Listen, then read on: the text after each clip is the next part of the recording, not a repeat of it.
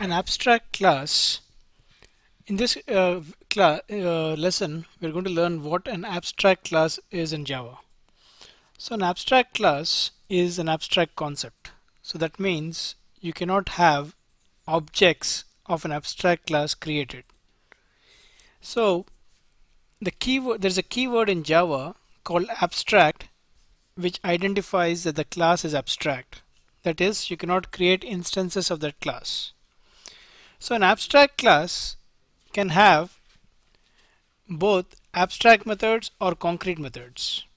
An abstract method always has the keyword abstract after the access modifier, which is public here, and this abstract denotes that this method is just an abstract method and it does not have any body. So if you see, it will have a semicolon at the end. Whereas a concrete method always has a body, and the body of a method starts from the opening brace to the closing brace. And the concrete method will not have the abstract keyword after the public access modifier, whereas an abstract method will always have the abstract keyword and it does not have a body. So you use a semicolon to end the statement, whereas a concrete method has a set of statements inside the body of the method. Similarly, so let's try a simple test where we'll try to create a,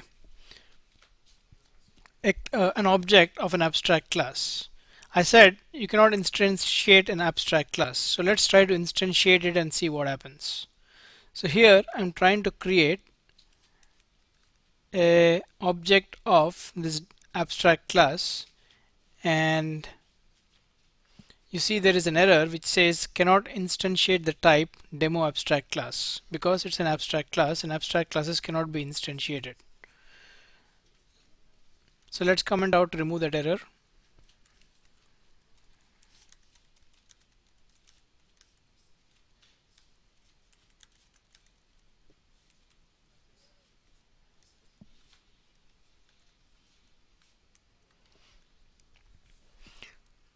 So let's